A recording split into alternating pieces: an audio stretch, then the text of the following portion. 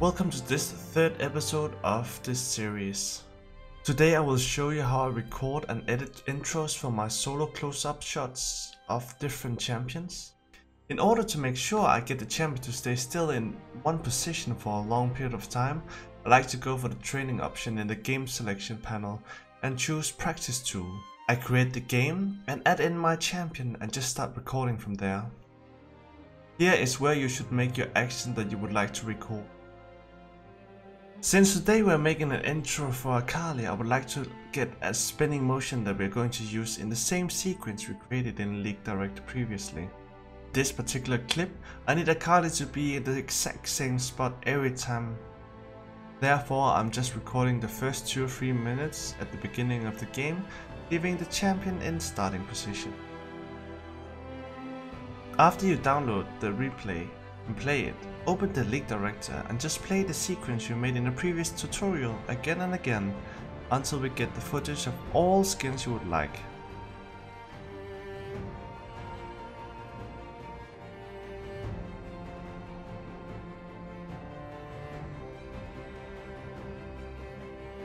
I'm going to use these skins.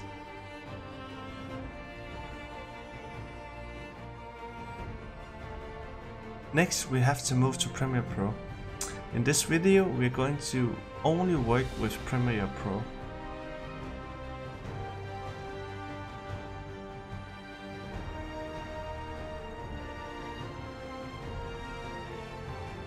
After getting all your clips in your timeline, you can start editing.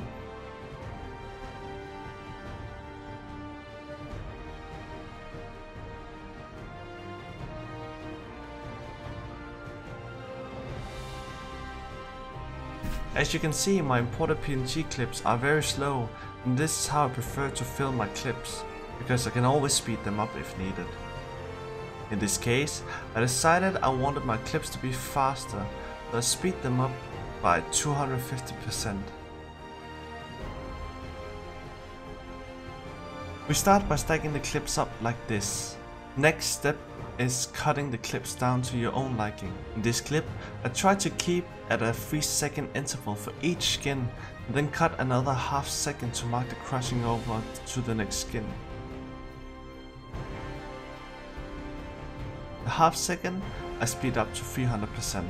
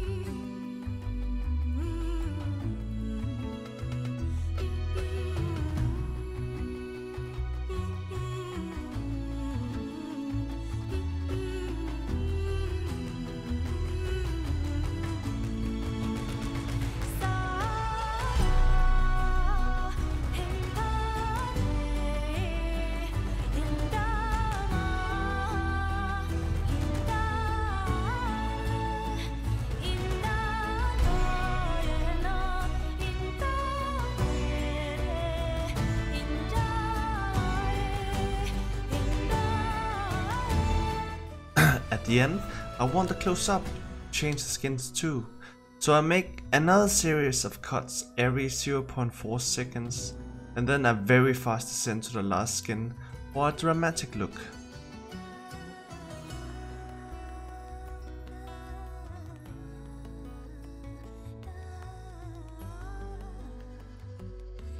After everything is cut and ready, I'll just clean this up behind the scene and come back in a few seconds.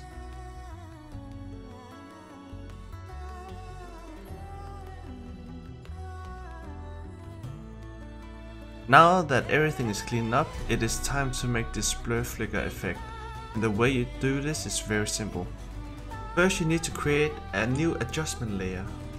Drag it to your timeline and trim it down to fit the section you sped up to at 300%.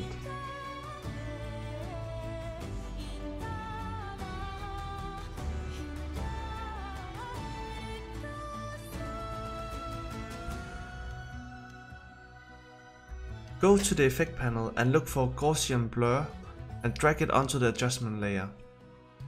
Adjust the blurriness to your liking. I'm going for 24.0 and choose blend mode linear dodge.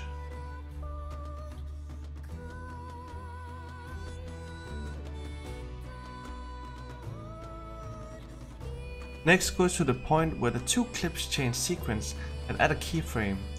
Resize the adjustment layer so it will start just before the switch happens and end just after.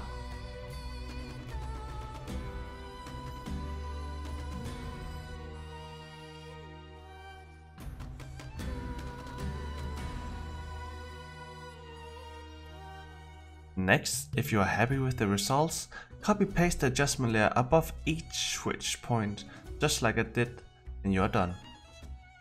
To clone the effect, you can either use Ctrl+C, Ctrl+V, or just simply hold Alt press down and drag with your mouse, and remember to release the mouse first.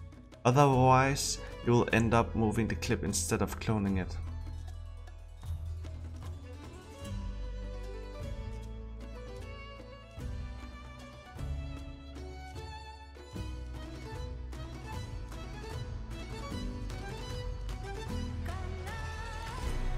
Next, it is time to export. I usually export using the H.264 format and the match source high bitrate preset. And you're done.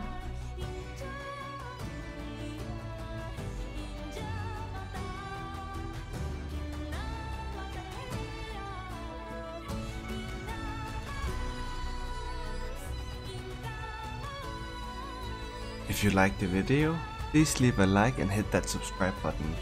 I'll see you in the next video.